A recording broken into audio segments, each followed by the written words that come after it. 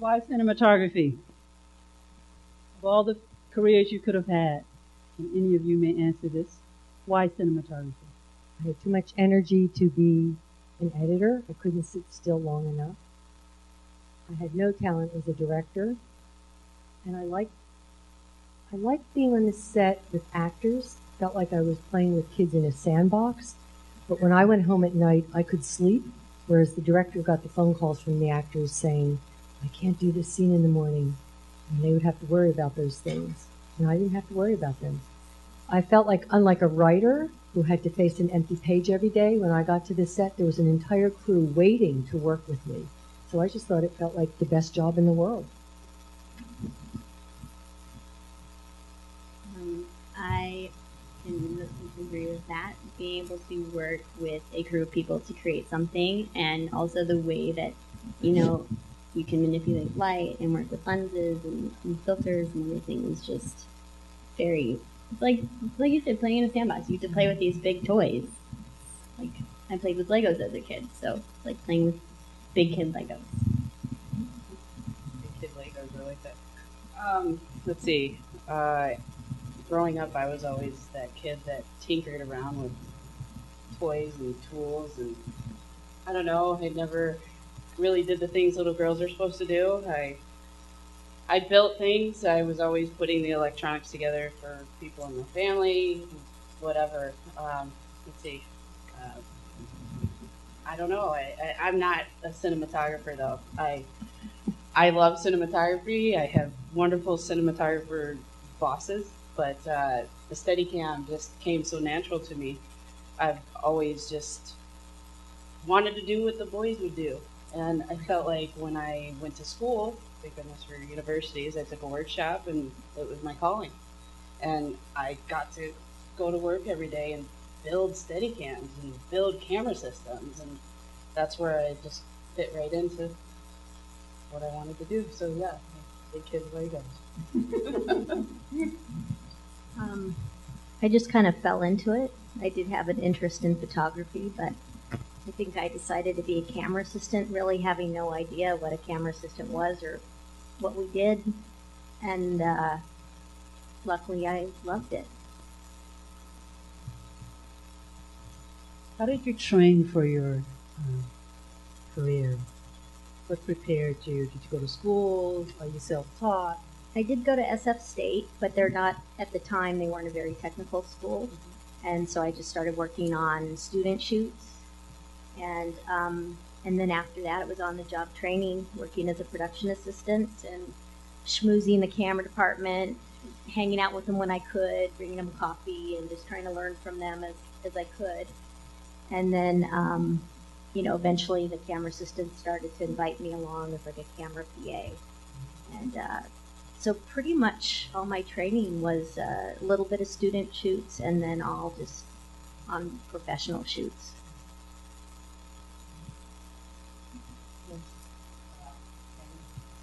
Training, yes. How did you train to become a professional cinematographer / steadicam operator? The best part of training I ever had was I took a workshop in college back in 2004, and the instructor of my workshop, I don't know, had a soft spot for me or something. I just kept bugging him. I wouldn't put down the Steadicam, and I just became friends with him to where he said I could assist him the next 2 years he came back to the school. So every time he came back, I assisted and helped out, and then I told him I was moving to Los Angeles, and he helped me line up an interview at the Steadicam factory in Glendale. And I went into that interview and walked out with a job. And I actually helped assemble these rigs. And it was amazing. I didn't know anything about anything, really. I just knew that I loved putting things together. I learned about different tool sizes to, what bearings are for, what type of bearings. All those things are very crucial to my career today. Once I was done at the Steadicam factory, I moved on and started working at Panavision Hollywood. And I learned in order to be a good Steadicam operator, you must first be a good camera operator. So I had to learn the ins and outs of cameras and filters and matte boxes and magazines. And then eventually thought I was ready to go freelance. But it took 2 years to build up that confidence, to build up those contacts, and to be ready to touch that really expensive equipment. And now when I'm on set on a big shoot, I'm flying $300,000 worth of gear on my body. And I have to be confident. Running backwards. Very good. Debbie? Well, I Yes. I went to school here at the academy. So I was one of you sitting in the audience about 4.5 years ago. So I got training here and worked on student films. Also, before I graduated, I really pushed to work on professional shoots. So I did that as well. But so I'm a little bit, I wouldn't say self-taught because you learn from others on set. But both with school and working with other people taught me on set.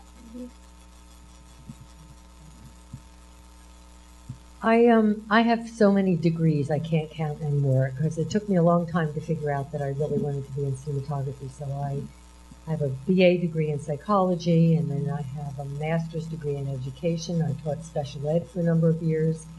But something always in the back of my mind was you want to be in cinematography. Or you want to be in film. That's what I knew.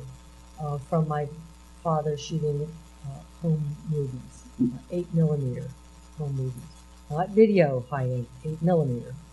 And I very much like mechanics of it, want how to thread the camera, how to thread the projector. So after I realized that I actually got bored in my other careers, and I kept thinking, there's something more out there for me. I'm not fulfilled. And I needed a career, I think, that took both, required something that was intellectual and something physical, because I needed to be engaged in both of those areas. So after a number of years, I just decided that I would apply to a program at Temple University in Philadelphia, and it was basically a documentary program, and we did everything. We were the director, we were the producer, and we shot, and we were also the cinematographer. After that, it became pretty obvious to me that it was the camera work that I really was most interested in. So a few years later, I had a friend who moved to LA and went to the American Film Institute as a director. And then I moved to LA and I applied to the American Film Institute as a cinematographer. And that first I worked on other people's shoots, and then I really knew this was it. I applied to the school, I got in, and then that started my professional career. After I graduated, I started out as a second camera assistant. I moved up to a first. And then it became obvious to me that if I continued on this long pathway, I would probably be pretty old by the time I got to be a cinematographer, going through all the different ranks. So I thought, you know what, I'm not going to go up the ranks anymore. I'm just going to go out and shoot. And I had to make the break because I was making a decent living. I was in the union, and I was making a decent living as being a first camera assistant. But then to split from that and say, okay, I can't be an assistant in the union and also call myself a cinematographer, I had to leave that. And that was scary because it's freelance. And as we were talking about, Jennifer, you have to start building contacts. So people only knew me as a camera assistant. They're just like, well, Linda's not a cinematographer. She's a camera assistant. So you have to kind of let that go for a number of years. That reputation dies. You shoot a lot of free projects. There's no money coming in. It was basically, I was just making contacts. So shooting student projects, indie films. And then after that, I started to shoot and also teach at the same time. So I always like going back and forth between teaching and shooting. But then there was a run there for about 15 years that I was exclusively shooting. And then when I was, because it's freelance, when I wasn't busy, I was also teaching. And then that's eventually how it turned into being a full-time teaching position now. Thank you. You probably have answered this question, but to be sure, how long did it take you to feel confident enough? Was there an aha moment on set where you said, I feel like a professional and I'm not worried anymore in terms of being able to do this job? I know there's some worry at the beginning of every job, not that kind of nervousness. But when did you truly feel like a professional cinematographer? in all the capacities that you were? I think it took me quite a few years. Maybe finally after when I got into the union.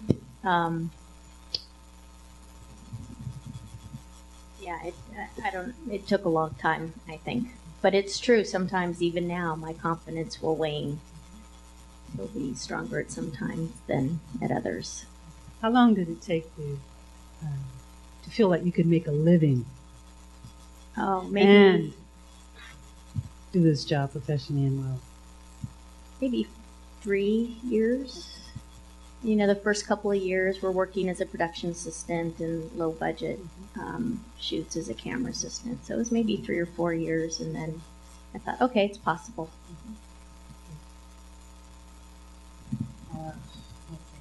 You were talking about this earlier. That's why we're laughing. For me, in the steadicam world and camera operating, I think you always have to be confident in yourself, no matter what, when you're exploring new ground, new territory, something that really hasn't been done by other people like you before you. I don't know, like, I've been in LA trying for this career for 9 years. I've been working as a steadicam operator for 6.5. I'm now at a point to where I feel like I can live, I can survive, I can pay my bills. I have an overhead payment of the Steadicam every month that I have to take care of on top of my rent, on top of car, on top of all these other bills. I was just saying earlier, I've reached the point of no return. I've now invested too much time. I've invested too much in my life. Everything I think about, from the bed I sleep on to the shoes I wear to the food I eat, it's all based around my career and me being able to do my job. Because face it, sometimes when I go on set, people automatically, it's just this assumption that I can't do my job. So I have to literally within seconds prove not only to myself but everybody else in the room that they made a good choice hiring me, that I can carry 80 pounds of my body comfortably and compose the show the way that they need it. So I have to be confident in myself literally every day, no matter what. And it sucks because I was just doing a big commercial shoot 2 weeks ago for Roman Coppola's company, the Directors Bureau. And I was like praying to the gods of cinema. I was like, please don't let me mess this up. I know I can do this. 18 steps backwards, down the stairs with a fully built Arri Alexa XT with a ultra prime lens, I think, with a Cinetape, a follow focus, all of it. And it was like 5 hours straight, 18 steps backwards. And it's a little kid dancing around on the stairs. Just, I had to keep him in frame and also move at a certain pace and fight the grip who's trying to stop me from what he thinks is me falling, but really I'm just stepping backwards. So yeah, it's hard because it was like pardon my French, but it was an oh shit moment. Like, how am I going to make the best of this day when everything's working against me? And I don't know, thank goodness I love my job. I just pulled through and it worked out. It worked out great. And at the end of the day, I just, thank you. I can go on to do another day. Thank you. I'd say it took me about 2 years, but I think, you're always developing your skills. Also, once you start getting comfortable with the gear and familiar with it and you understand how it works, you understand everything works slightly differently. So once you get comfortable with that, I think then you get that confidence. Like, I'm showing up to work because I second primarily, and a lot of times I don't get brought onto preps. So what's nerve-wracking for me is that I'll show up to work, and granted I'll work with the same crew, but some of the gear might be slightly different. But knowing how to come onto set and tackle and organize your stuff the way you want it organized, and to know where everything is, I think, being able to show up to work feeling confident, I feel like when you develop your skills enough. Well, they all beat me because sometimes I go into set and I still don't feel confident. I think my whole career, as you're telling your stories, memories were coming back into my mind of days that I showed up on the set in various positions along the way, and I did not do well. And I think the hard part of it is that night that you go home and you know you did not do a good job that day. How do you get back up the next day and make the phone call for the next job? That's the tough part, because when our careers are going like this, that's not an issue. It's the down times. It's the challenging times of saying, maybe you're not made to do this. Maybe you're not good enough. Maybe somebody else is better than you. How do you have the nerve to get on the phone tomorrow and ask somebody to hire you when you know the day before you did not do as good a job as you would have liked to have done? And so in my life, there's been a lot of doubt, and it's just saying, and a lot of support from friends. We were talking about this earlier, having a support group around you, having other people that you go to. I still do that with my colleagues, and say, I'm not sure if I'm doing this right. Help me out. I see myself as constantly asking questions, learning about things. And so I don't know if I ever feel like I'm truly on top of it. And I actually think that when you start to feel that way, that you're probably not stretching. That maybe it's okay to be insecure and vulnerable, because that means you're really pushing yourself to the next limit. I've been on sets where I've seen cinematographers who seem almost to me overly secure, and I'm a little suspicious of that, because I'm thinking, are they trying anything new, or are they just trying what they've already done? So although I can't say it feels great or feels comfortable to be insecure or frightened or vulnerable, it's what I normally feel, and so I almost am getting used to it, and it keeps me engaged and interested. Thank you. What has been the most rewarding aspect of your work? Now that we have all the downs. I didn't even make it a downer. I think it's just being able to make a living in San Francisco. There's not as much work up here as down in LA, and I have known a lot of people who've left the Bay Area to go down to LA because they want more work or to work on different kinds of projects. So it just feels good to live in a city that I love and feel like I've been able to make it work. It is possible. There's not a whole bunch of us here making it work, but it is possible. I guess the most rewarding part of my career is literally right now. I'm proud of myself for making it this far.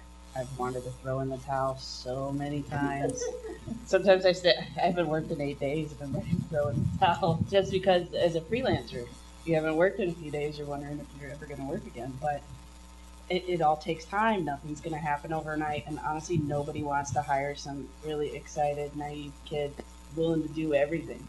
They want you to have the experience. They want you to have the body of work. They want you to have the reputation. Oh, well, I like working with them because of this reason or that reason, or look at their work, look at the reel, look at what they've shot. It's like now, after 6.5 years of working as a full-time steadicam operator when the work came, now, today, I feel like I can, again, survive. If there's so much more to go, I'm still in the toddler phases of steadicam, but I can live and survive. I'm not sleeping in my car anymore. I am actually paying my bills, and I'm getting ahead. I definitely would say the people that you meet are really amazing. You end up spending a lot of time with a lot of different people, and everybody, for the most part, everybody is so amazing. When you start working with really, really talented people, it just becomes more rewarding for you as like a team.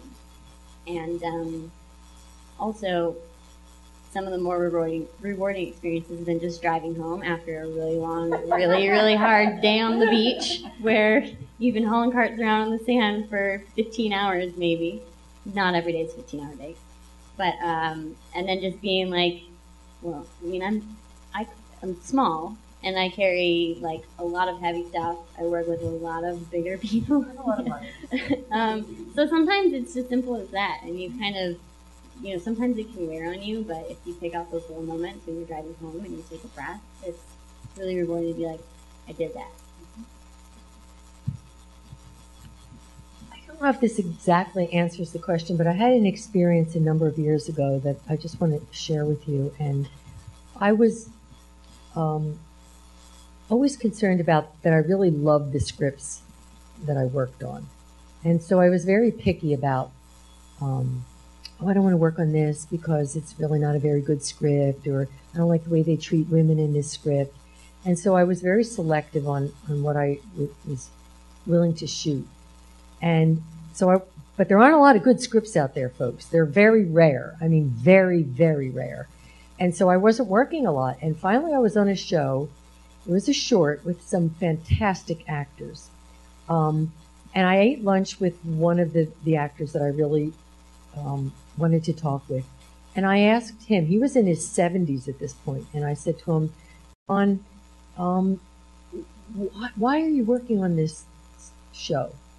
And he said to me, come here, I want to tell you something. And he said, you know, Linda, if you work on 2 or 3 good scripts in your whole life, that's fantastic. Writing is really hard. And so what you have to do, any script that you read, you have to find a scene or something in that script that you can connect with. And it might just be one scene. And then you make that everything the best that you can make it. And if the rest of the film is just mediocre and you're doing an okay job, that's still more, you've still grown. You've still stretched yourself, and you've still given yourself to that one scene.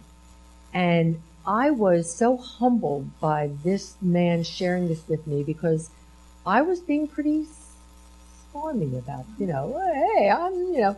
And here's this gentleman in his 70s, a very accomplished actor, working on a short film. And I watched, and he did find certain scenes that he really put himself into, and it changed my attitude completely. I was not any longer sitting home waiting for the script, because I knew what I needed to do was find something in every script. And then I had experience.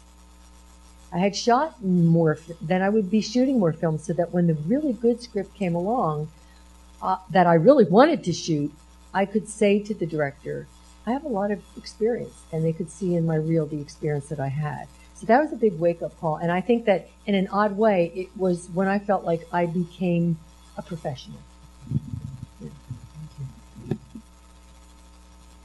Is there any aspect of your training or prep for this career that you would change or do differently now that you're a working professional? One thing you wish you'd learned, prep for? I wish that I had shot more in college. I assisted on a lot of projects. I was constantly, I even moved my classes like a Tuesday, Wednesday, so I could, prep Friday or shoot Friday and work through Sunday, Monday. So that's what I wish I had done, because I want to be a cinematographer. And right now, currently on the way, I still shoot free stuff on the side when I can, but when you're in school, you don't have to worry about as many bills as when you get out. So, and kind of what you're touching on, shooting everything that you can, because you will find something and you will benefit from it in one way or another. That's the only thing I would change otherwise.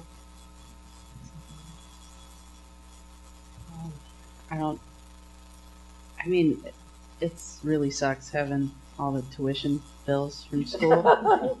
I wish I could have bypassed it, but I can't, because that's where I learned about steadicam. That's where I fell in love with it. So without all that, I would not be here today. But I think that a lot of what I've learned in college is more about like theory and history, which I'm very grateful for. And I, have an obsession with silent film cameras, which I would have never learned without college. But damn, $60,000 in debt just is very hard to survive with in Los Angeles when you're poor, when you're living in your car, when you're trying to follow your dreams.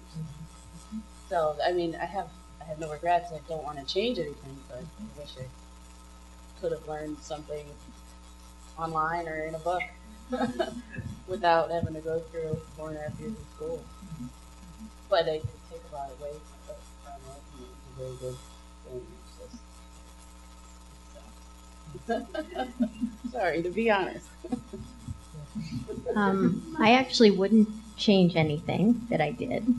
And then something I wanted to share is that I felt like an event that helped me get onto my path as a camera assistant is that I was a location PA on a movie called The Doors that starred Val Kilmer. And I was there during the day literally just to pick up garbage. They were doing these big concert scenes with thousands of extras. And so they had people preparing the location during the day, and then they would be shooting at night. So I worked all day picking up garbage, and then I was wrapped right at the main call time for the crew. So I went straight to the camera truck and walked on, and some second AC looked at me and said, "Oh, hey, can I help you?" And I said, "Well, I just got wrapped. I'm a location PA, and I'm wondering if I can come help you on set at all." And he said, "Sure." So I went, helped him out just for like half an hour at a camera that was right in front of the stage. So it was lots of fun. But I had to leave early because I was going on vacation to LA the next day with my parents. And then got down to LA. A few days later, I went to Panavision because I wanted to learn how to load mags. And who do I run into but this camera assistant I had met on The Doors.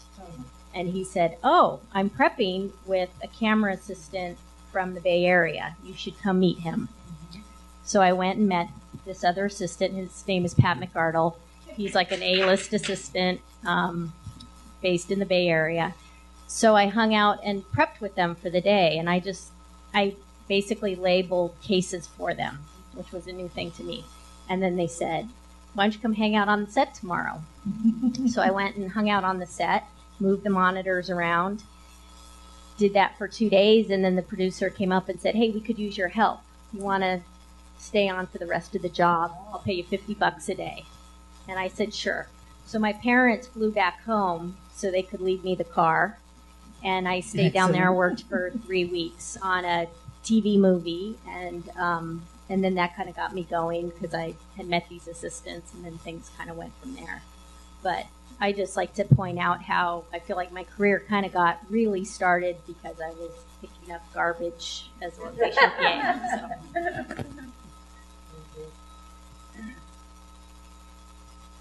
Has there been anything about this industry that has surprised you or been different than what you expected at the start of your career? Freelancing is very hard. Very hard from the beginning, but you have to learn how to not stress too much about it. We were talking about the failure too. We talked about it a lot earlier, but you have to learn how to balance the stress of, am I going to work? Am I not going to work? You may work twice in 1 week, and you might have a week off. You may work 6 or 7 days in a row, and it's amazing. Then you have this week off, and oh my gosh, nobody's going to call me. Did I do something wrong? Like, you get in your own head about it. And I didn't realize that, when you're basically taking care of yourself, in terms of your work, it gets very, very stressful. But once you get in with the crew, if you work really hard, as long as you work really hard, you're going to work. Like, you're going to meet more people, I took every job that I could take, and drove back and forth from San Francisco to LA 3 or 4 times a month just to build up contacts before I moved down. But you have to do that. You have to really push yourself and push yourself hard. So.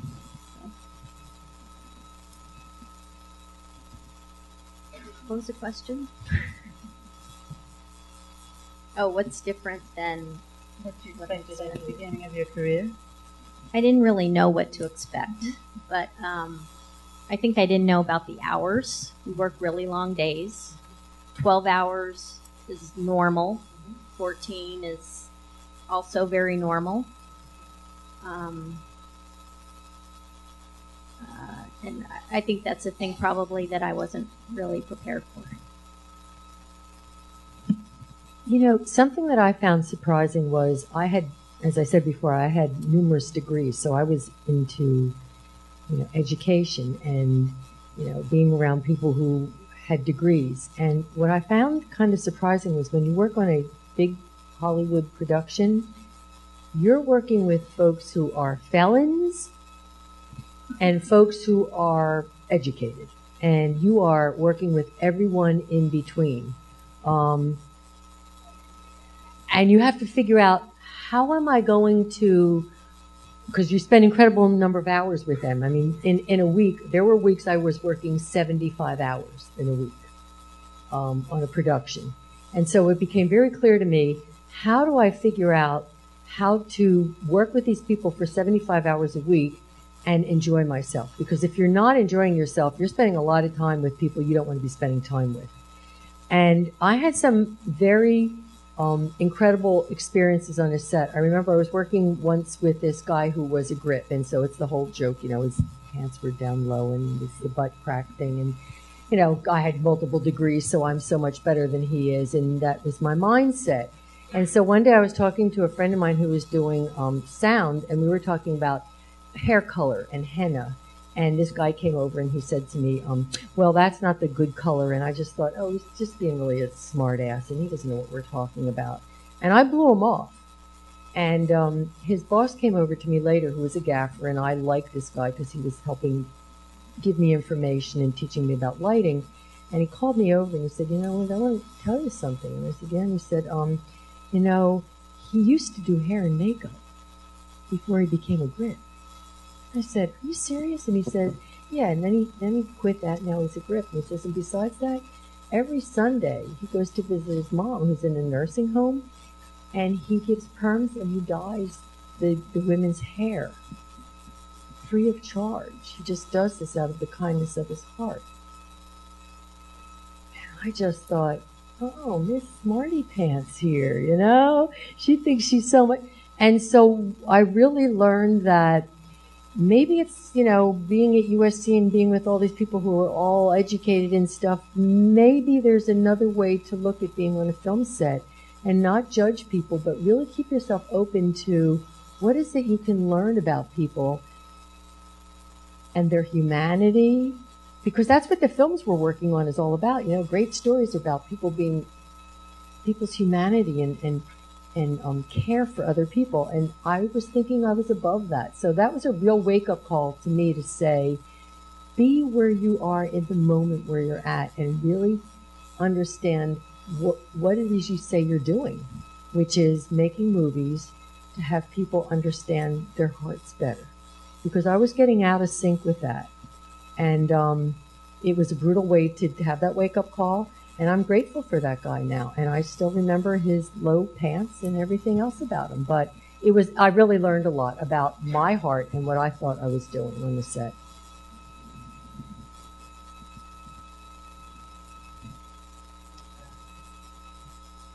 Would you like to pass? Or would you like to answer? At the beginning of your career, you probably expected, or did you have any expectations? And what surprised you about working in this industry after you had some years under your belt that you could never expect? When I graduated college, I expected things to happen within 3 years. Honestly, I was like, I gave myself a 3 years, and I'm like, I'll get out there in 3 years. I'll be working. I'll survive. I'll make it. And here we are, almost 10 years, and I'm now getting close to what I thought I could do in 3 years. But I find the support system is definitely more than what I expected. I didn't even know that it existed. I surround myself by people that are positive and a good influence in this industry. I'm very persistent too. If people are a little too busy, then I'll contact you every other week until you're willing to talk to me. And that's kind of how I did it in the steadicam world. I have like 10 different mentors, and I've contacted a lot of steadicam ops. Half of them never returned my call, nor would have the time, or some of them don't want to return my call. But the ones that did were very open to showing me the ropes, letting me try on their steadicams, introducing me to their families, like really welcomed me into their homes and their lives. And my closest friends in this world are other steadicam operators. One of my closest friends, I actually babysit his children sometimes when he and his wife want to go and have a normal night to themselves. One of my very first mentor, I believe some of you guys know, his name's Peter Abraham. He was the one that goes to all these different campuses, different universities around the United States, and gets younger people into a rig. And if it weren't for him, and to this day, here we are, 10 and a half, 11 years later, and I still talk to him. I actually just referred him a job. Yeah, and it was very rewarding to have that go full circle.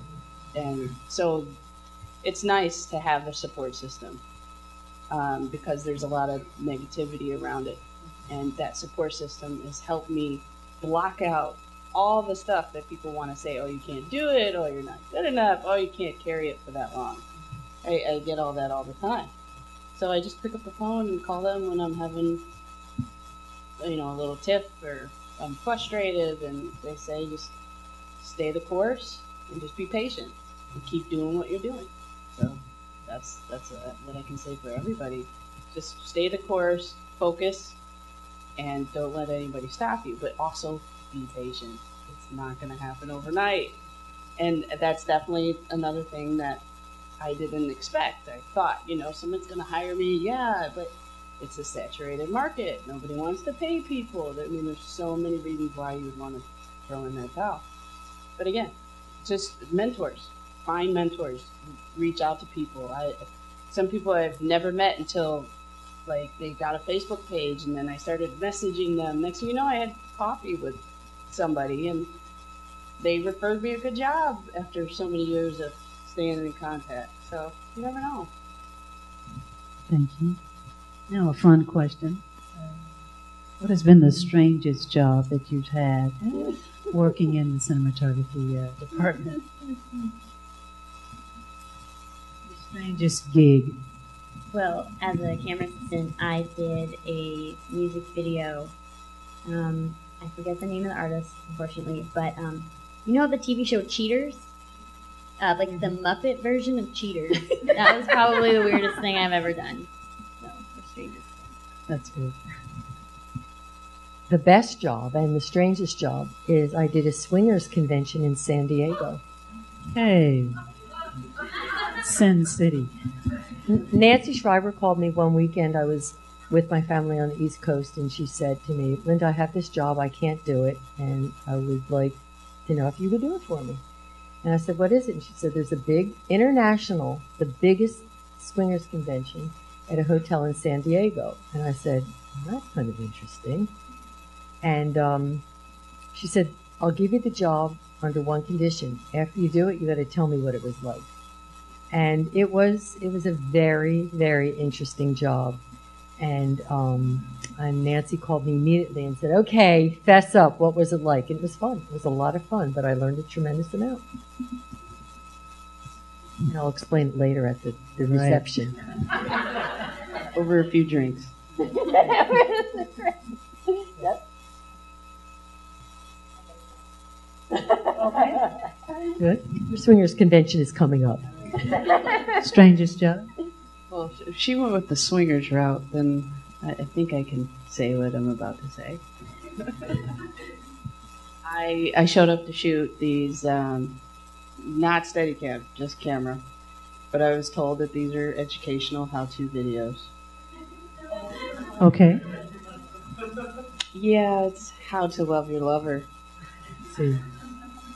Were you paid well? I was paid very well. Very good. Very good. Very well. Good. There's just some things where, you know what, just take the job. It was practice, it was training, equal opportunity. But yeah, it was What kind of practice? practice of following the motion and holding the camera. Okay. I think we get the picture. If you could change anything about the profession of cinematography, what would it be? stop thinking about the gear so much and think about how to use the gear to tell the story. So don't get enamored with the stuff, the tools. I love tools, but I find that we, including myself, get just too addicted to the tools, and we forget about what the story is. I'm going to agree with that.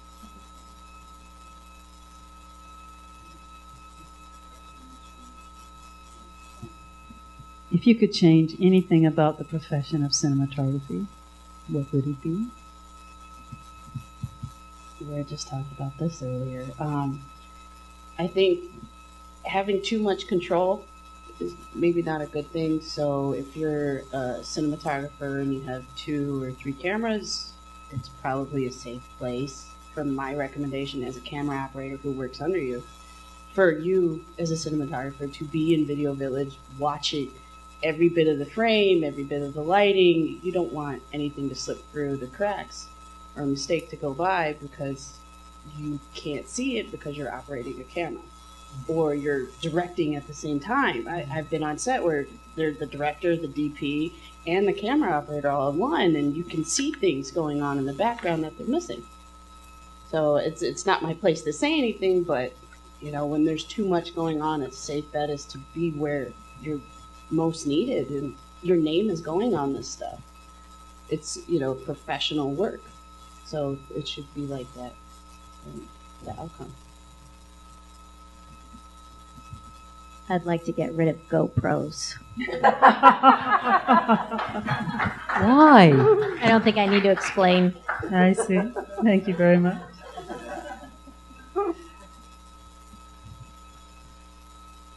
Are any of you members of any women's cinematography or film organizations, and has that benefited you at all? Actually, we were talking about this earlier. We know people in common, Jennifer and I. Back in the 80s, there was a group that formed in LA right after the Olympics were shot in LA. It was called Women Behind the Lens.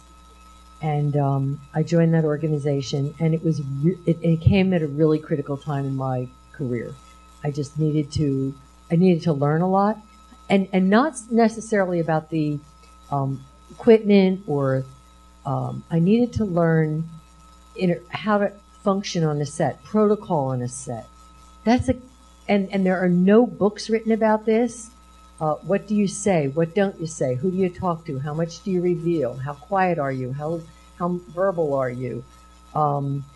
This will make or break your early career. Once you get known, you can kind of act out as much as you want and people forgive you. But when you're first starting out, you need to know how this happens, and there's no way to learn it except to go on the set and sometimes make the mistake. And so this was an organization that I was in with other women who were more experienced than I was, and kind of took me under their wing, getting back to what you were saying about mentors and stuff, and said, I'll bring you onto the set, but this is how you have to function on the set. This is what you need to be, not heard, but you just do your job. And also as a day player, knowing how to go onto a set where you don't know the other people and you don't accidentally say something about somebody who then turns out to be the girlfriend of the directors, and so that was the wrong person to say something about.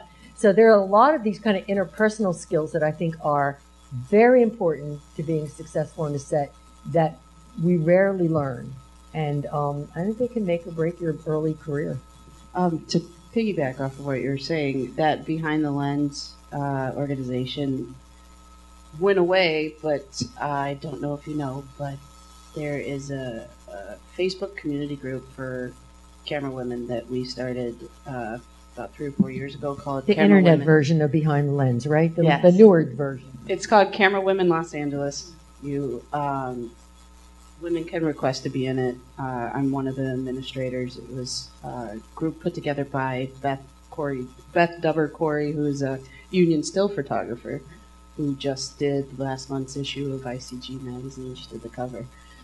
But yes, it's about 440 women strong, and we're only on Facebook. We never really got around to doing a website, but I try and organize events. I usually do the events for the group. If anybody else does it, that's really good, but Beth and I usually do mixers, or I got Band Pro to do a workflow day with the F65 for our group.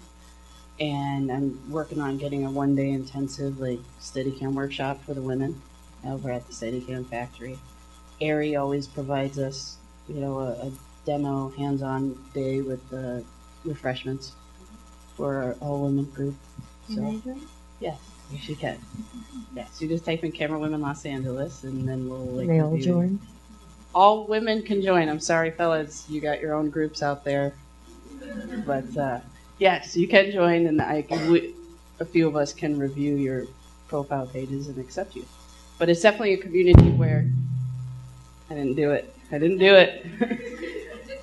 But it's a community where if there's an issue involving harassment, it's been discussed on there. If other women need to pass other women work, it's on there.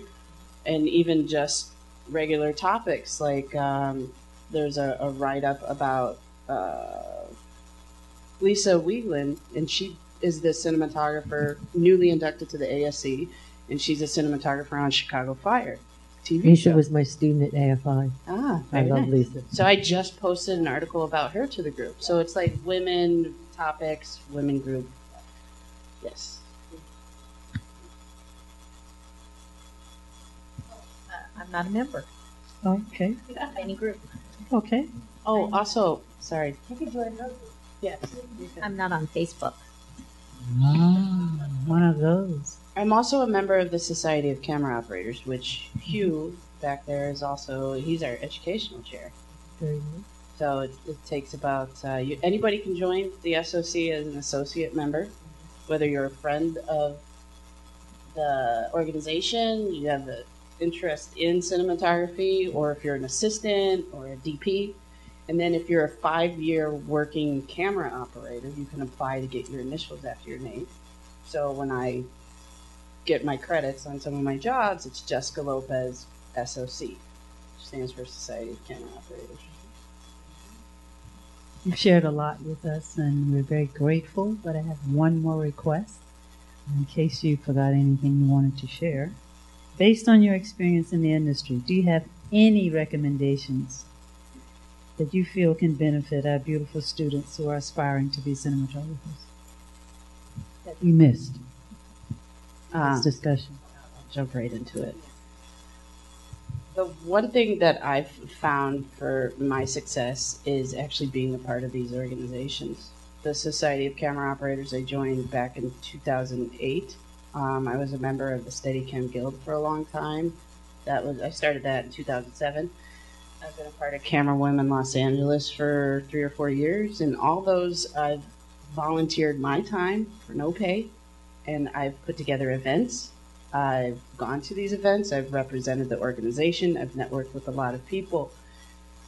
Today, because of the efforts of me and a few other people, we have things like the Stabilizer Gear Expo, which is right after Cinegear. There's this event in Film Tools parking lot in Burbank, California.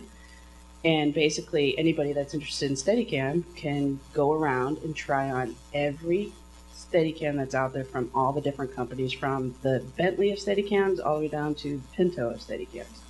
Just depends on what your preference is. You have the monitor companies, the follow focus companies, they're all there. And, it's a great little community. We're going in the 7th or 8th year now. And it is all because some of us just decided to have our own event and put it together. So all those things that I've done over the years, and have networked with all those people over the years, and have volunteered my time, that's good karma. And that is also coming back to me now, down the line. Now that I'm working, now that I'm in the union, now that I have a good body of work under my name and a good reputation, all those people that I volunteered for that have seen me work are now recommending me for jobs or asking me to come on their jobs. So giving back and being a part of something is definitely a good place to advance, because nobody's just going to give you things. You have to work for it, and you have to prove yourself. And a good place to start is by joining organizations. And since you all are students, the SOC has a great deal for students. And you get to be a part of those events.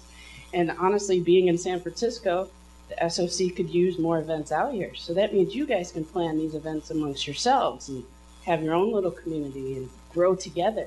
And once you pay all those dues and give all that time in the future, 5-6 years from now, guess who's working on whose jobs and who's got what? Everybody that's already been coming together for years, that already have that trust and dependability. Sorry, I keep talking too much. Thank you. Very good. Do you have any recommendations for students aspiring to be professional cinematographers?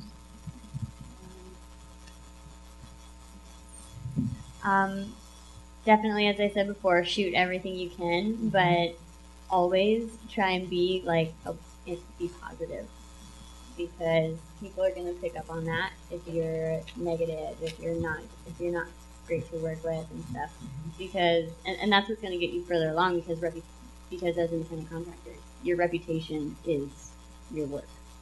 And then kind of going off of what you were saying earlier about learning like the lingo and how to act on a set, I kind of like to work with the mindset that if nobody notices me doing my job, then I'm doing my job. So kind of being a fly on the wall and observing as much as you can and doing your job efficiently and being positive. That's one major thing that I would have helped if I had known that right away. I think everything I'd suggest has been touched upon. Positive attitude goes a long way. Always be on time, but in the film business, early is on time. If you're on time, they consider you late. Mm-hmm. And also relying on your colleagues. This has been talked about, but when I was starting out, all the second ACs, we liked each other, we liked to work together, we liked to hang out, but we didn't talk much, and we didn't talk money much. We didn't compare what kind of rates we were getting, what money we were getting for kit rentals. And I think it's really good to rely on your colleagues to get their advice when you're not sure about something, but also to try to be on the same page about what sort of money you're going to be asking for when you get hired, and what you all expect. In the past couple of years, a lot of LA production companies have asked crews working on commercial productions to work for 12-hour deals instead of 10-hour deals. And we kind of lose money that way. So when you have a group of people really sticking together, demanding the same things, it's easier to get what you want. So so definitely rely on each other. And even if you're going out for the same jobs, you don't have to look at it as being competitors. You're just people doing the same thing, and you need to support each other and work together, because there are people you're going to be working with. There are people who are going to be recommending you for jobs. There are people you're going to hope will cover you if you get sick or want to go on vacation. So, so that's a good thing. There's a lot of glamour around the film business, you know, and I read, I'm on the admissions committee at USC, and we read the students' applications, and it's not unusual that I'll read an application that starts with, when I accept my Academy Award, this is the speech I will give, right? And this is from an undergraduate, so this is from like an 18-year-old, and while I think it's great to have dreams and ambitions, I think that you need to love what you do, because most of the time, for all the hours that I have spent in my career, the number of hours in which I've been recognized or awarded, the ratio is very small. So you really need to love it. And if you're going into it for the wrong reason, you're going to be very disappointed. It is the work. And if you can really enjoy the work when we can get it as freelancers, right? You'll feel successful. But if it's about the recognition and the awards and all that kind of stuff around it, you may be very disappointed. And the other thing that I think is, and I still struggle with this myself, to be very honest, and that is to not compare yourself to other people. And it's inevitable that we do it. We we go to school with somebody and we stay in an organization with them, and then you get this is the dreaded phone call like, hi, what are you doing? Nothing. What are you? Oh, I'm on a set. Oh, I'm not on a set. And you start watching, where your career is versus where their career is. And that's a killer. It's a killer emotionally for you. I think it destroys those relationships that you really want to use to help each other rather than to compete with each other. And you're not, and you lose your own, path that you're on. I mean, we're all in this to grow. We could be in the film business. We could be making sandwiches. We could be doing a number of different things. We happen to pick film. And I think that basically what we all want to do is grow as people. And so the way to do it is to stay focused on what are your goals, what's important to you, and what do you want to accomplish out of this. And if sometimes you start to grow ahead of your peers, that's great. But then there'll be times you slink back. This is true of life itself. But just to say, it's okay. I'm on my path, and this is what I need to do. And, coming over here, it was amazing, the stories that you were sharing with me. I mean, like, I never had to live in my car, and Jennifer was saying she had to live in her car. So it's Jessica. like, I'm sorry, what? I'm sorry, Jessica. I apologize. So that was like, wow, look how much harder she had to work than I had to work to get where she needed to be. But I admire you for that. So I think stay clear on your path and love the work. I think it's time for us to take some questions from the audience. And there's a mic that's... okay. Or be impaled or something. So I definitely, safety is number one. It's not worth anybody's life, no matter what. I say, if I'm about to fall, just, let the equipment go. Don't worry about it. It doesn't matter. So, yeah, it's horrible. We've all been in her position and had to make those decisions. And I know I've made really, really dumb decisions where I look back to it, I'm like, I should have never done that. I should have never put myself in that situation. But we, that pressure. Yeah, it's the pressure, and like you were saying, it's not worth it. It really was a wake-up call for all the unions, the whole, not just the unions, but all of the film industry, and probably beyond, because it was a tragedy. But I think that we're much stronger and we're much more aware of our safety, and that's one thing also that you don't realize while you're first starting out. I'm going to do everything I can do. I'm going to put myself in whatever it takes to get there, to get where I need to go, but it's not worth it at all. Let me just interrupt. For those of you who don't know, Sarah Jones is a camera assistant who was on a shoot in the South, and there was an accident on a train track. The shoot wasn't organized very well, and she was killed. So. And by the way, that director had a history of breaking the rules, and he pushed it to the point that this unfortunately had to happen. And it's really sad. And I agree. I in my career I did really stupid things, and I think it's because I thought I had to prove myself as a woman. I did things that guys said to me, I'd never do that. And I thought, oh, well, I'm not going to do it anymore either. But I thought I had to prove, and I suspect there might have been some of that going on too. And it's okay to walk away. You'll get another job. that actually happens to me a lot. If it's unsafe, I say no.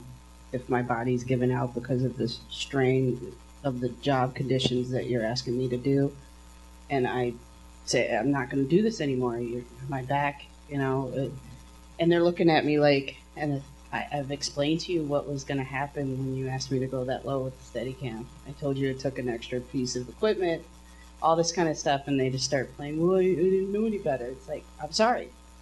Please don't hire me ever again. I am okay with it. And it's also okay to ask questions on set, too. If you're working in the street, you can ask, who's locking up the street, those sorts of questions. And also, driving home at night is a big safety concern. A lot of people I know have fallen asleep at the wheel, and we've also had camera assistants die because of that. So that's just also something to keep in mind if you have to pull over or request a hotel room from production. They're pretty good these days about giving you one if you need it.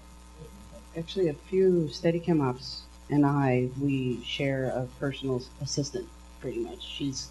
She comes out, she runs errands for us, but after, like, say, a long day, we're on set 12, 14 hours a day, and we have to drive somewhere, and it's a pretty long drive. She'll usually give us a ride or be our co-driver or something. Like, she's really nice in our little community of friends. It's always nice to have somebody you can rely on to do those small little things.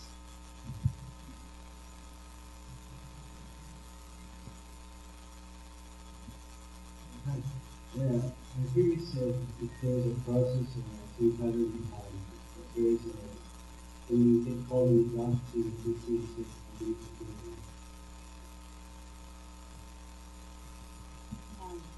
Well, it depends. If you're working on a feature, there's a lot more preparation that goes into it because you're thinking of the long term. If you're doing commercial, there's a little less prep work into it.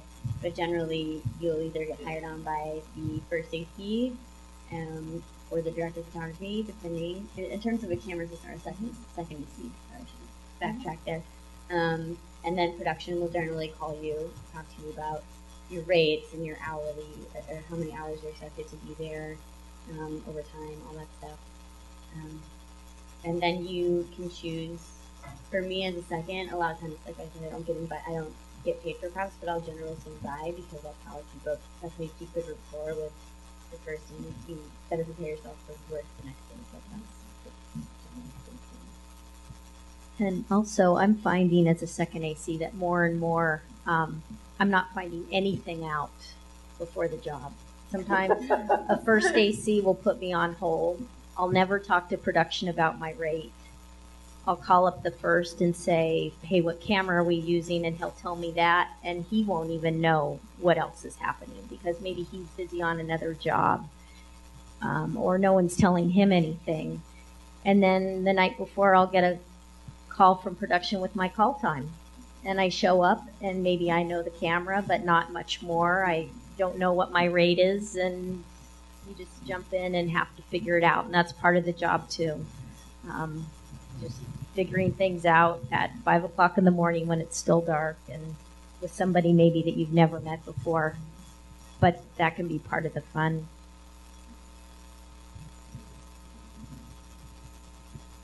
Hi, this question is number 7 on Family Martin for so long. Family Martin, one of the last Sunday film schools after the school. Do you find that as an alum, having been taught more film oriented cinematography at school, that's still a good value to kind of be relevant and about literature? 100%. You have more of a respect for what I feel like you have more of a respect for what you're doing because you appreciate film and how beautiful film is, and you can also understand how people are trying to replicate that with digital. But I also think that with film, learning film and in school, it affects the way that your mind works because a set runs a certain way. Generally, like when it was film, I think it was more regimented, you know. And that transfer into digital kind of slopped it up a little bit. It's a little sloppy.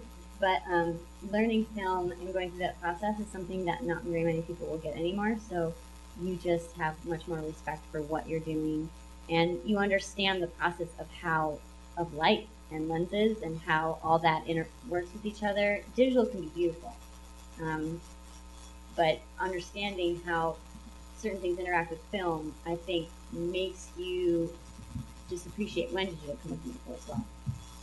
I hope that answers your question.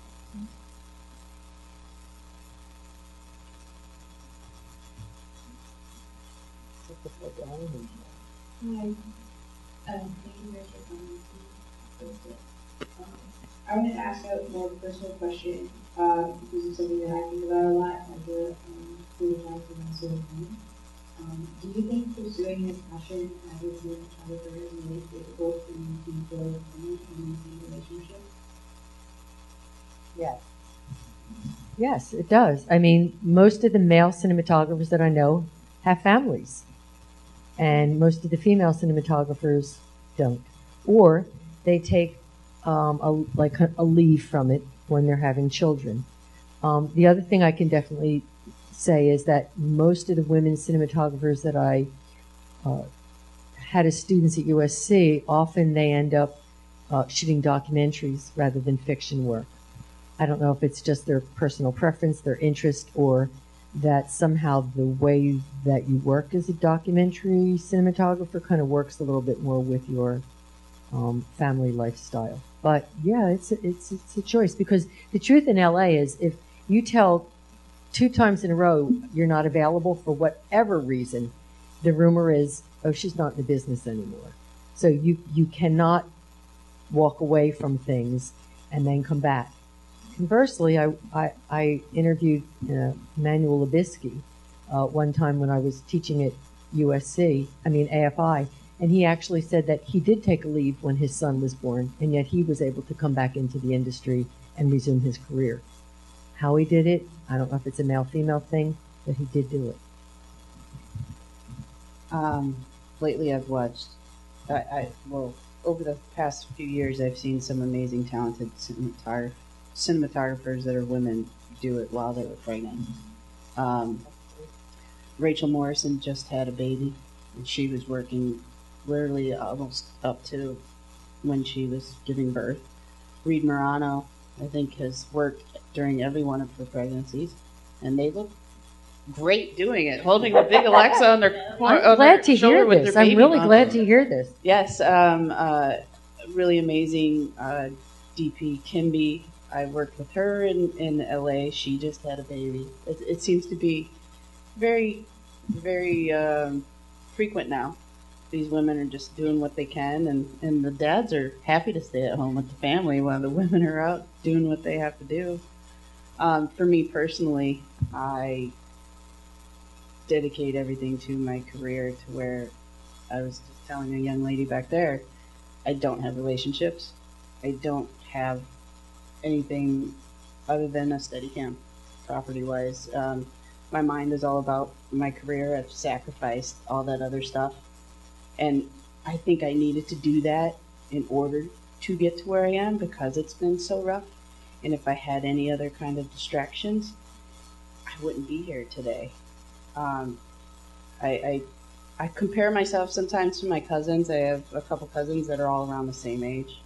And all of them were very bright, beautiful young women that had very wonderful ambitions in life to go places. But in the end, because they chose to be with their boyfriends, they decided to go the family route and never got to pursue their careers.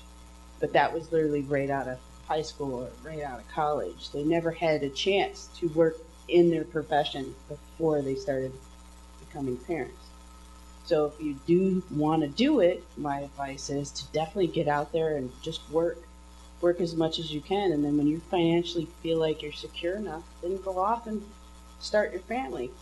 I'd say that's probably the safest bet because your child's going to want you to be as successful as possible so you can focus on them. Sometimes you don't They can be your camera assistant then, your kids.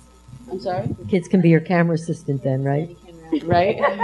Well, I really don't think I'd be a good parent, honestly.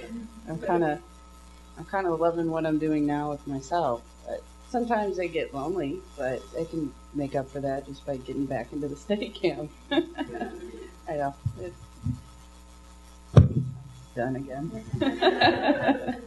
I think that's where your relationships come into play because if you work with a crew or several crews consistently and they're your really good friends, they become like family. And so, if you wanted to have a family, I think you should do it. And then from there, hopefully it'll all fall back into place as long as you maintain those relationships with people. Everybody's going to support you. Nobody's going to be like, you shouldn't wait to do that. You shouldn't wait to have a kid. But, I think as long as you have those relationships with people, you should be able to fall back into it.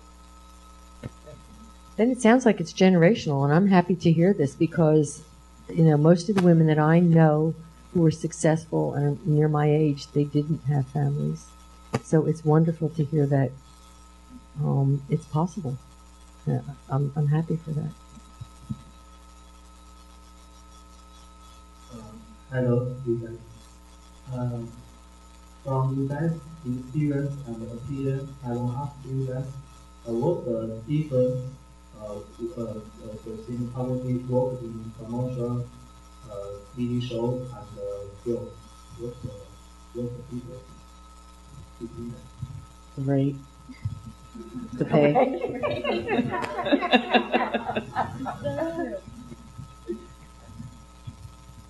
Also, commercials are shorter term, features are longer term. One's kind of, you go to work, you do it, and you go home and you sleep like a baby. The other one is on a feature, you go to work, you're on it for a long time. You might not sleep like a baby every night because you've got a lot of pressure on you the next day because this big nose crane shot is coming up or something like that. So.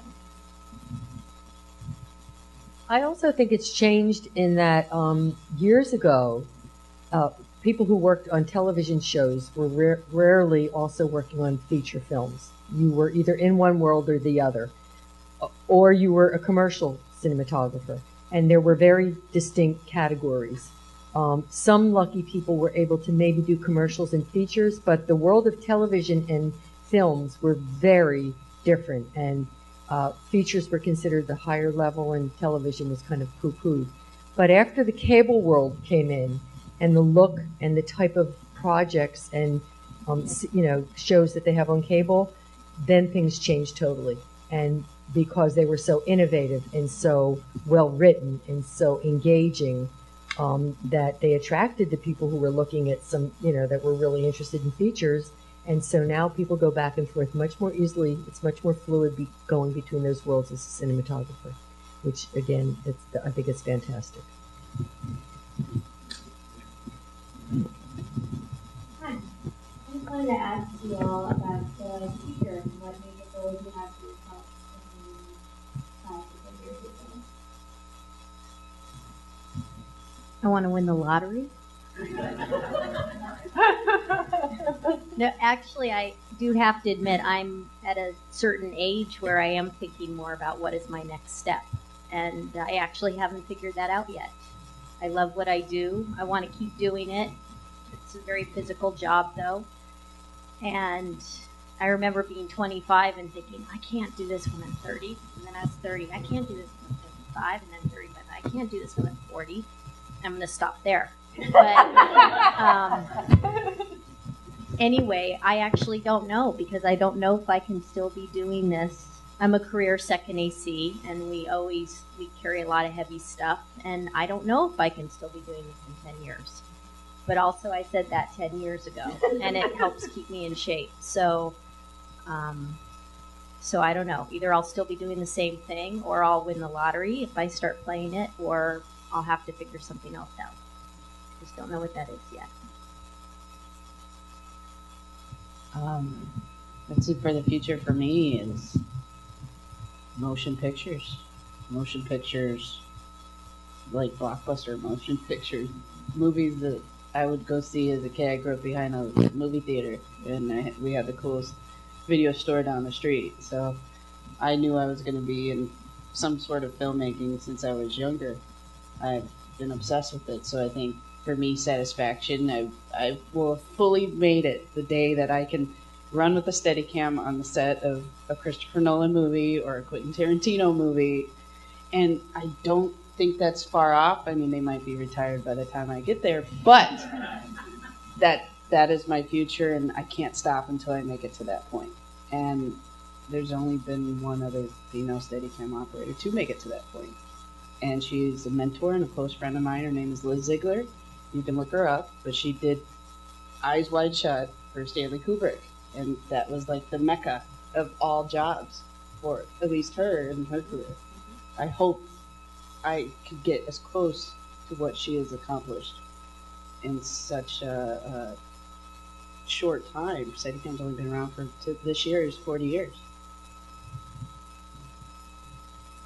I want to be a cinematographer, just like all of you. I want to make that transition. It's not going to be easy, but that's my hope for the future. I just want to be as continually engaged in the work that I do that I am right now. I don't necessarily know what it's going to be, but the amount of involvement that I have is really important for me. I have a question. As a female cinematographer, have you ever met situations that your crew they doesn't take your work seriously? But especially when you're on set, like you are trying to push yourself, push to set like better lighting, better set, but they just your crew doesn't take it very serious. How do you manage that situation? I think you have to be careful who you hire. I've had to fire people who have defied me or just made the set uncomfortable or challenged me. You need to really be to set a tone that says that I'm willing to hear your feedback, but once I make a decision, that's my decision. And if there's someone on the set that doesn't go along with that, you need to, I think it's really important to let them go. Because if you don't, it starts to feed into other people on the set. I think for me, as that's still, I mean, it's a constant struggle for all of us, but I'm young and I'm a woman. But sometimes you kind of can read people that might not be taking you seriously, but if you just ignore it, and unless it's something very serious, then don't ignore it. But if you just kind of brush it off your shoulder and work really, really hard, and you don't have to prove to anybody that you can do your job as long as you know that you can do your job. So if you keep that mentality, people are naturally going to accept you and understand that you can do your job as good as anybody else. There's some successful, cinematographers, and again, Liz, the lady I was just talking about, steadicam operator, they've never really had to face much discrimination, believe it or not, and it's a lot to do with their background and their interests. Liz, before she became a Steadicam op, she was a master machinist. Like, she ran the machine shop at Disney for 10 years, so she knew everything about metal and torque and all this kind of stuff that it didn't matter if she was a woman or not. She was qualified to do the job above and beyond what was required of her because of her skill set. So that might also be a good thing. Being a woman in this industry is knowing your shit, knowing how to do what it is you're there to do, and people won't judge you. But then again, there's some people that, well, it's just life. It's how we function as humans. I just want to say really quickly, I don't feel, and like it could have been different a long time ago, I don't feel like I get judged a lot because I'm a woman. Just like to throw that out there. I don't know what your experiences are, but that's just, I get judged more so because I'm younger or I'm smaller, more so than I'm a woman. I've never really seen it be an issue.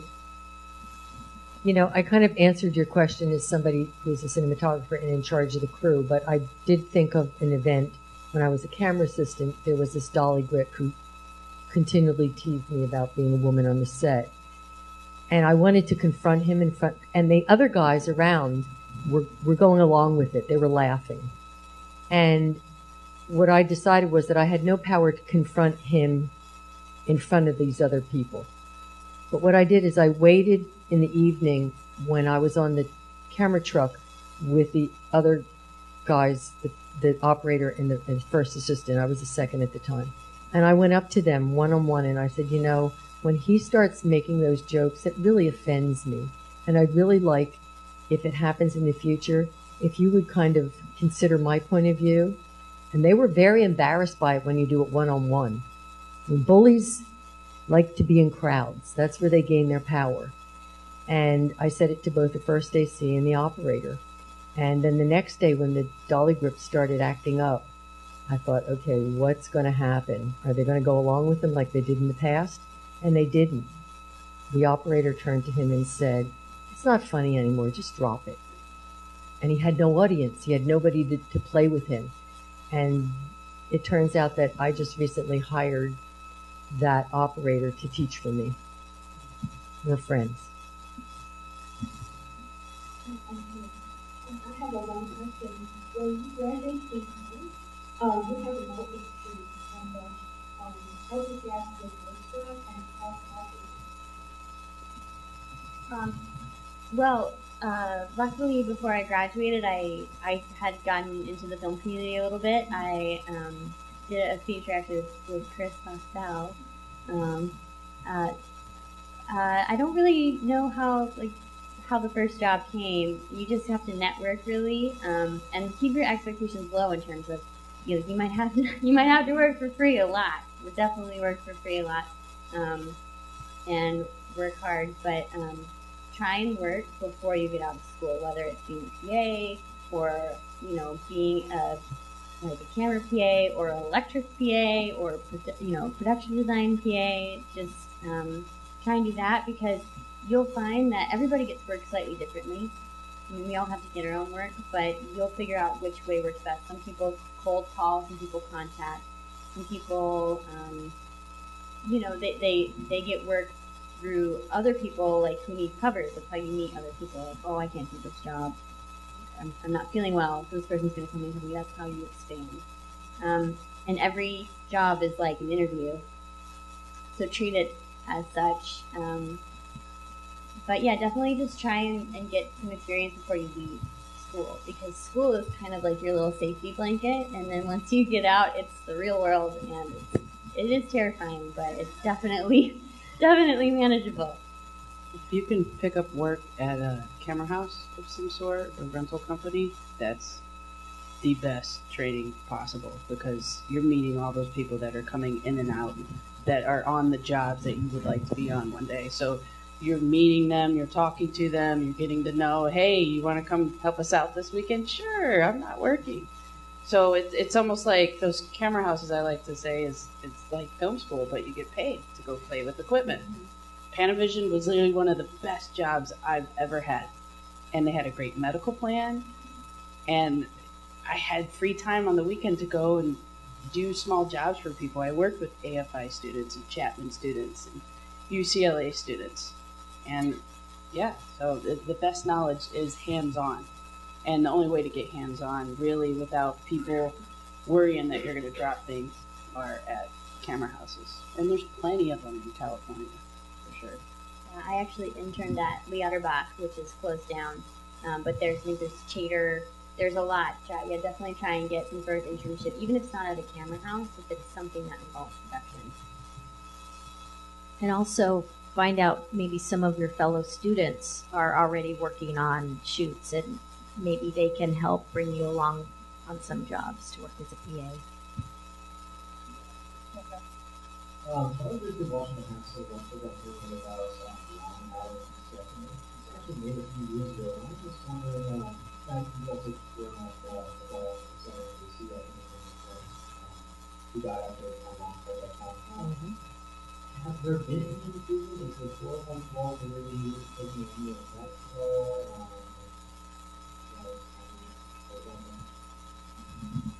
The biggest change I saw after that event, after Brad died, was that production companies would offer hotel rooms once you hit a 15-hour day, which I still find kind of funny because 15 hours is an awfully long day, and that seems to be kind of the minimum before they, really offer up a hotel room.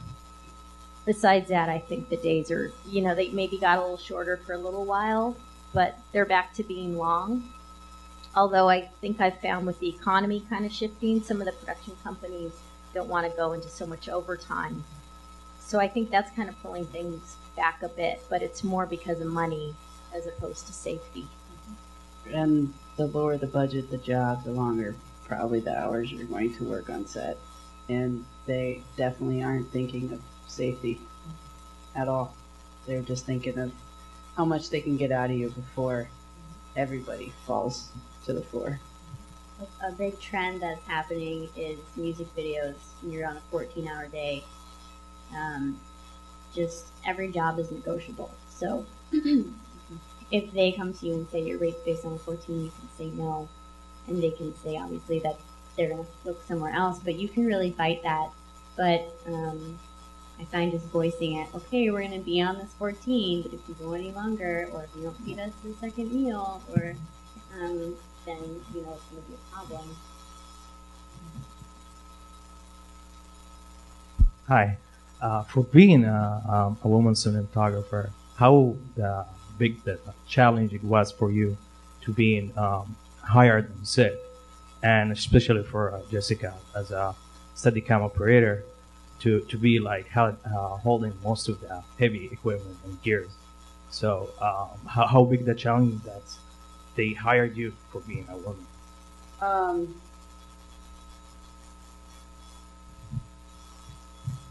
Basically, it takes time getting used to it. Your body has to develop to what it is you're holding and carrying. When I first started with Steadicam, it was actually very hard to hold up, and then it's just muscle memory and training. I have a gym membership. Yoga is wonderful for everybody.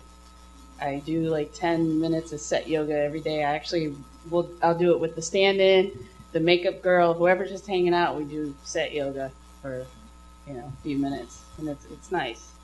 Just take care of yourself and eat right, and hiking. This is a great place to do some hiking. That builds up endurance.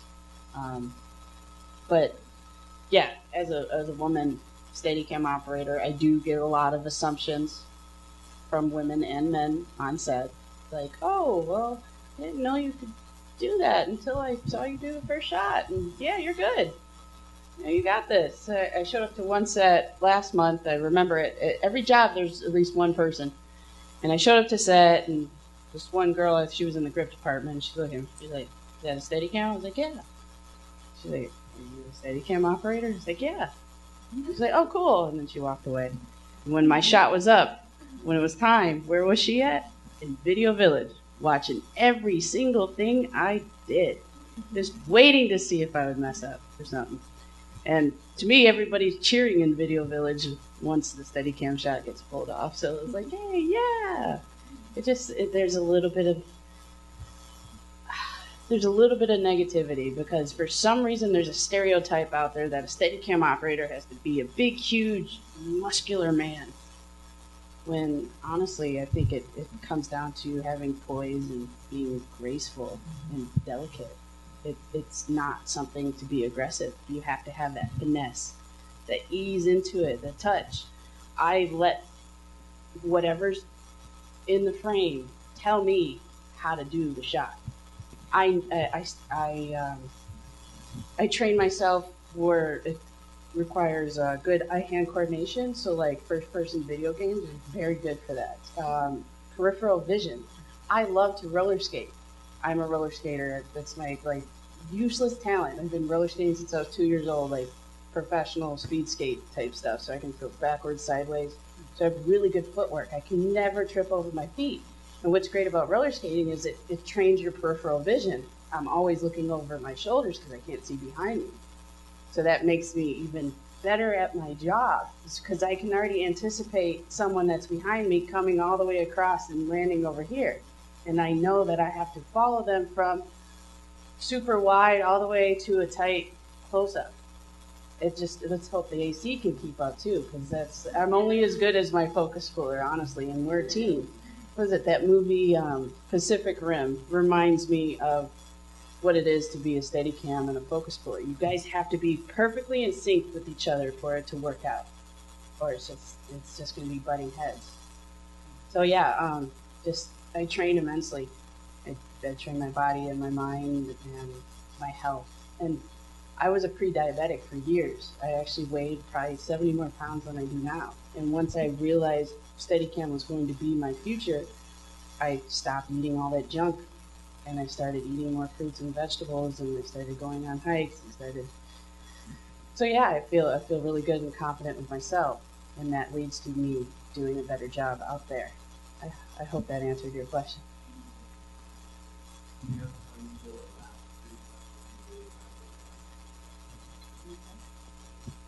Hi. I have two questions actually. The first one is, as an international student, it's pretty difficult, I think, for us to find like a legit internships or like work since they need certain requirements, like your screen numbers or whatever.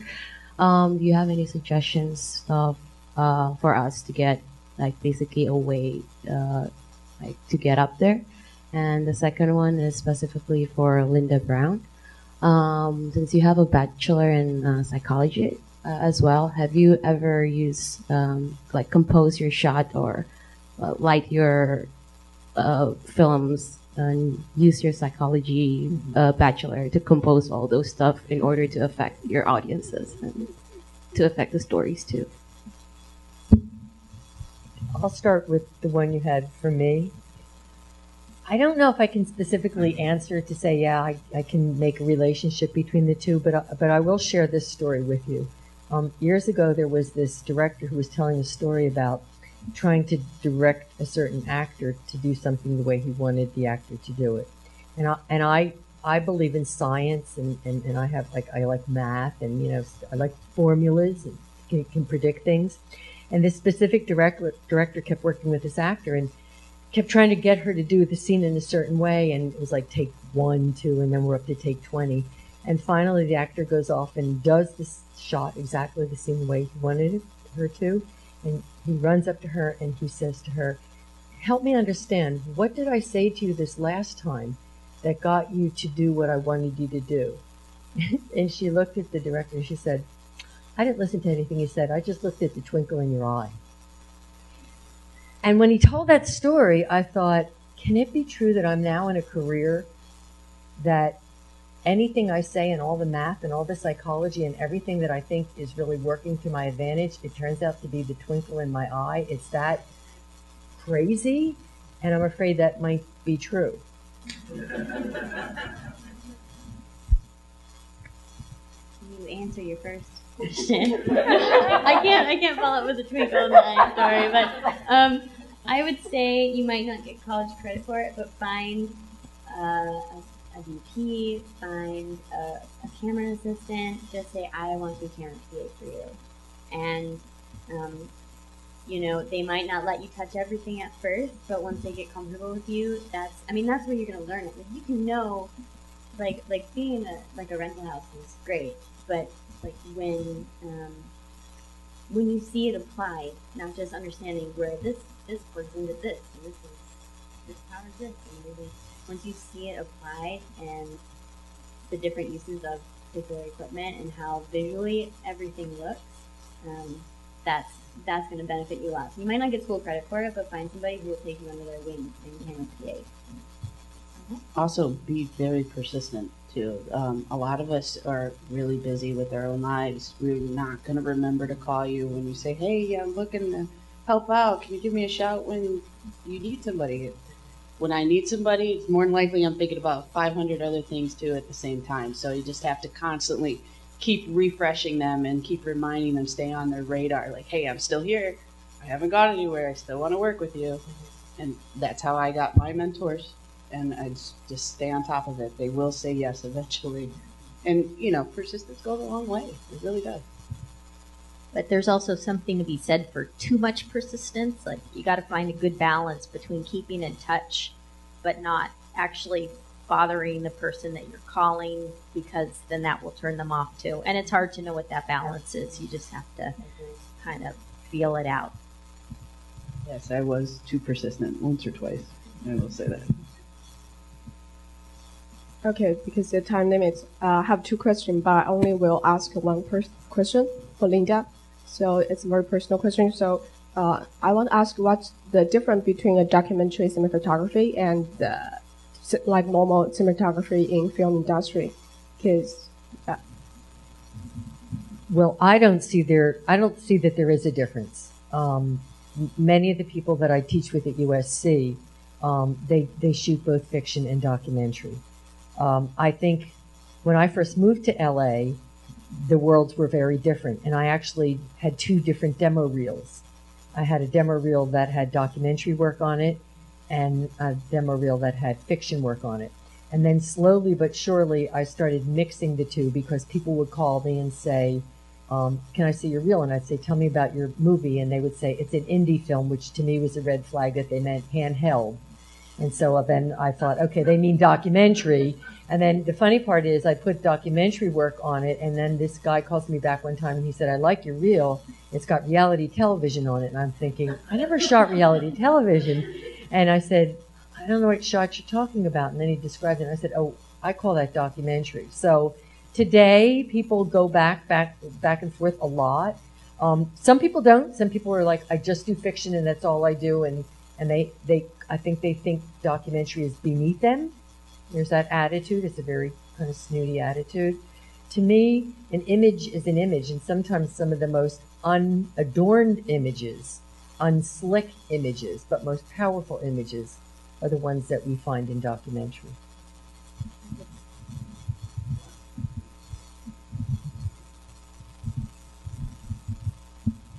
Yeah, I just wanted to know how do you guys prepare yourselves physically or mentally for cinematography? Because I know it's a physically demanding job.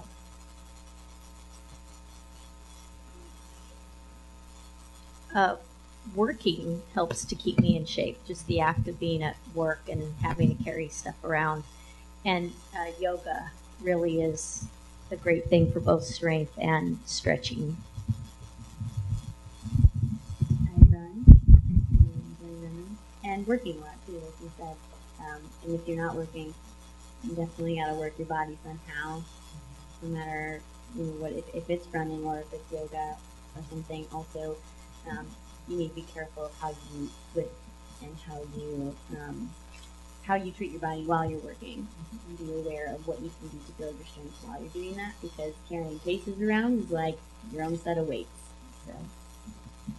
A lot of people do CrossFit in the industry, yoga or CrossFit. Try and do it safe because you can hurt yourself, but it is definitely a great way to train for the heavy lifting that we do in this profession. I started running because I wanted to maintain my energy level between jobs, and but now I do yoga and I run. And I can't, like one night I'll go, I want to do yoga tonight. Do you want to run tonight? I'll do yoga tonight. One of the things that no one asked, and we were talking about this earlier, and I wanted to add, is no one thinks about the difficulty of being a freelancer. And some people are very good at the skill that they have in filmmaking, but they're not good at regulating their life as a freelancer. We all made jokes about it, but when you freelance, there's this like fearful thought of, am I between jobs or am I never working again? And it is absolutely, I mean, we can laugh about it, but it's a real like sore spot. And what I was sharing earlier was that I worked with a couple many years ago, and they were very good at what they did. They had various jobs in the film industry, but they didn't last because they didn't know how to save their money. And so after they'd have a big job on a television show and they made a whole lot of money and it was in the bank and those numbers looked really good, they would go on these huge vacations to Hawaii and stuff. And then when they would come back and I would like have lunch with them or something, they'd be in a panic about getting another job and put themselves into this tremendous stress because they didn't have any savings. So there's a whole mindset, I think, to being a freelancer in terms of regulating your energy, regulating your finances, regulating your emotional stress levels about all this kind of stuff that no one ever told me about. And I think is the hardest part of this, that is kind of like the dirty little secret. The more that technology becomes more available in everybody's hands, the harder it is for you to get work. There's always going to be somebody out there that's going to come in cheaper or for free. So you kind of just have to figure out how to stand your ground. You got to figure out who to network and socialize with. And you're hustling. Every day of your life, you are hustling. It's like you're Paul Newman in The Hustler. You're working this room, you're working the next room. I mean, I'm already booking like 2 jobs right now talking to you guys. That's how like far ahead of the game I'm trying to be and ready to go. Just everybody could be an opportunity. Don't expect things from people, but you want to create. You want to feel the passion and the energy and collaborate and inspire, and those things get people together to help each other. And also, when you're not working, there's nothing wrong with learning to enjoy yourself. It's pretty nice to wake up like on a Wednesday morning at 9 a.m. and think about all the people who are sitting in their offices at the moment. So that's the nice part of freelancing, is trying to learn to enjoy the downtime and take advantage of it. Yes, I'm so grateful for that. That's a great point. And you'll go crazy if you're not doing things in your downtime because you're thinking about not working or how you're never going to get that job again. You can't let it ruin you. Yoga's a beautiful thing outside of the set too. Have a rainy day fun.